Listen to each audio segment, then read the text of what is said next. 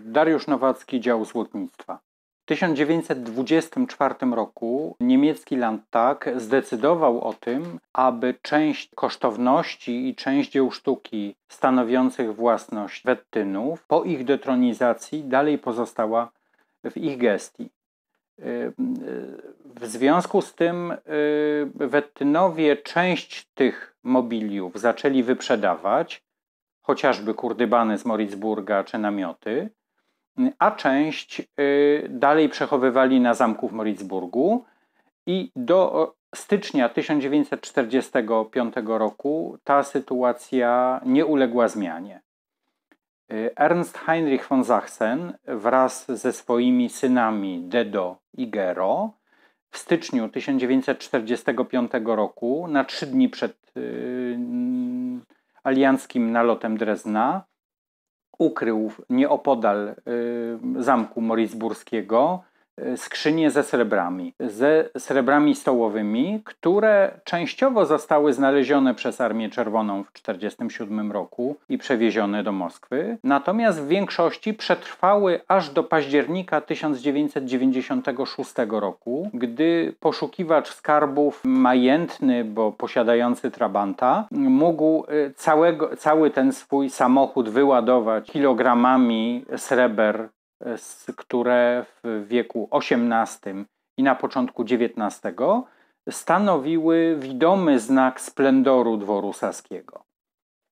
I później oczywiście książęta sascy zgłosili się po te srebra, kiedy to szczęśliwy znalazca pochwalił się w Grünesgewölbe tym znaleziskiem.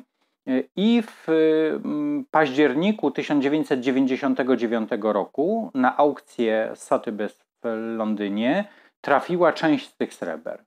I wówczas wielka dama handlu dziełami sztuki, Helga Matzke, kupiła tam kilka sztuk sreber oznakowanych cyfrą królewską albo kurfürstowską, w zależności od tego, czy to był August III, czy też Fryderyk August III, jego syn, znany u nas jako książę warszawski. I w 2001 roku mieliśmy możliwość zakupu chochli z cyfrą Augusta III. I od małżonka Helgi Matzke, od pana Freda Matzke, 4 dni temu otrzymałem w prezencie do zbiorów wawelskich te 3 srebrne łyżeczki, opatrzone z jednej strony cyfrą Fryderyka Augusta III, czyli monogramem FA w wieńcu pod czapką elektorską. Z drugiej strony natomiast są kolejne numery w ramach serwisu wykonanego w Dreźnie w latach 70. XVIII stulecia. Te 3 niewielkie srebra wzbogacają naszą kolekcję saskich sreber, złożonych właśnie z chochli